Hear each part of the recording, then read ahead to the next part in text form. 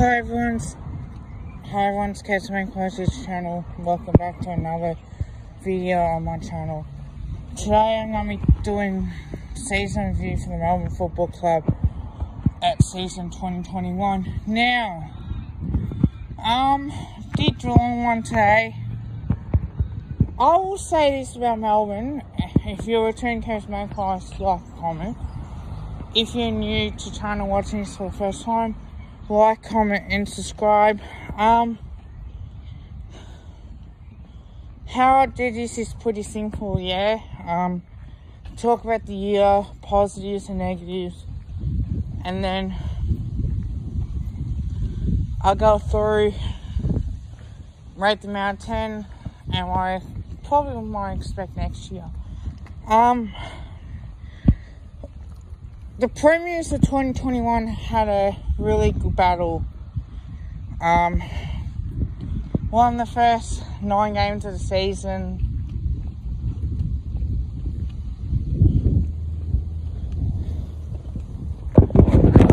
Lost to Adelaide by a point.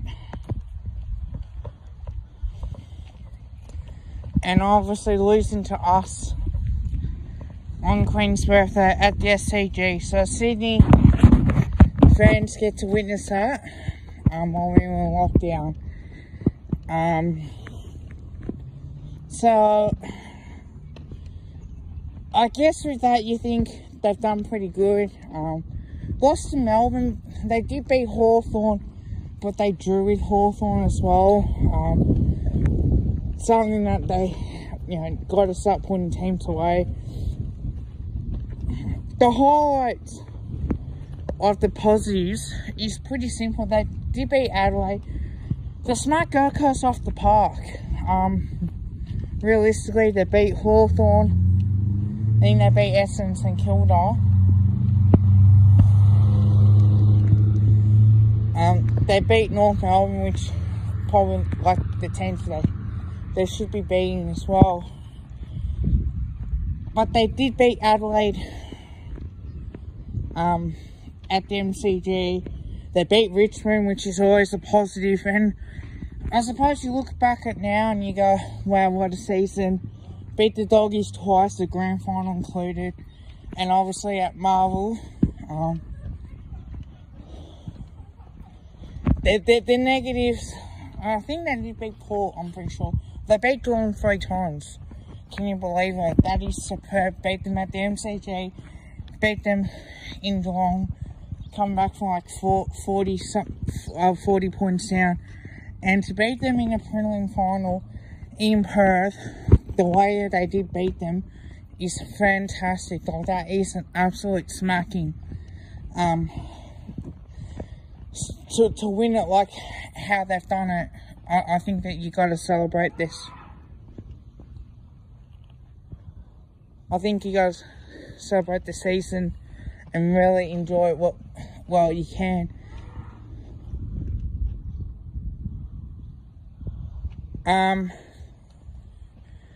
I think looking back on it, how many games that they've won? They've won 17. Port Adelaide, though, I think they did the one or they did lose as well. Being top 8 teams wasn't a problem for them. It's how they played against the other teams. The negative, as I said, to lose to Adelaide at the Adelaide Oval, lose to us, which you probably should win. And probably, I would say on top of that, is that you got losing to the Bulldogs, which again at the MCG, which is poor, drawing against the Giants, losing to the Giants, and then all of a sudden drawing with Hawthorn the second time played against them. It's not that bad of a big deal, you think, of that, considering that they're premiers.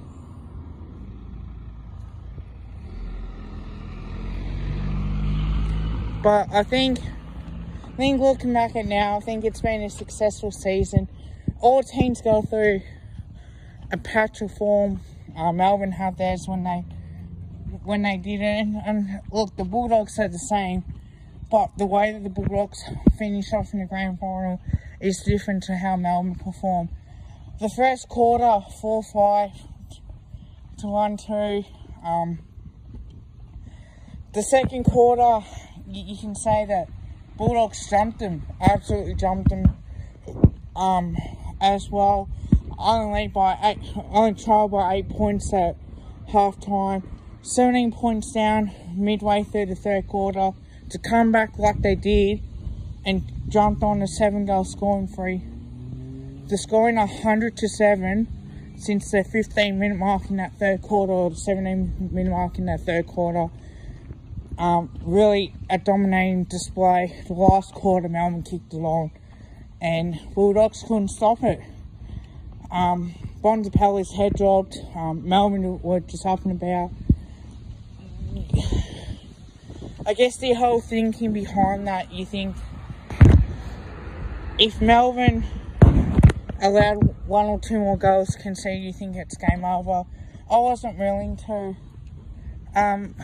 write off Melbourne because I know that with Melbourne they can come back from any margin, and to do what they did it for Neil Danaher, did it for like legends like Gary Lyon, Jimmy Steins and David Neitz, who've been absolute stars. Sasha Robertson is another one.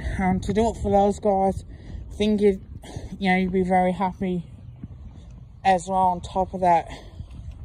Now, is it a success? Yes, it is. It is a successful season. No one expected them to finish top of the ladder. The last time a top of the ladder team played in the grand final one was Hawthorn back in 2013. So that's big achievements as itself. So I think with that, you look at the negatives, the way that Melbourne have shown at times where they, you had your doubts a little bit, they're always going to come good in the end, and they certainly have. How do I rate them out of 10? I'm going to give them a 10 out of 10 for this performance. They've done a wonderful job. That grand final, that third quarter, 19 points down, absolutely blitz that third quarter, and to do it in the last quarter, have some of the players that stepped up. Ben Brown, who came to struggled in North Melbourne last year, to eventually go into a team who ended up finishing on top of the ladder and winning the premiership. I think that's all awesome. Bailey Fridge as well. Nathan Jones, one of those players that has been a warrior, and that premiership's for him as well. Bailey Fridge, 6 goals too. 39 disposals for Christian Petrarca. Clayton Oliver stepped up really well. And it's always good to see that these type of players are stepping up. They're not a bunch of champions teams. They're not relying on one individual. It's a whole team performance. And that backline with main lever, who they end up getting as well as intercept markers as they have done, I think that's a really good sign as well. And you expect that performance. So let me know what you think, guys.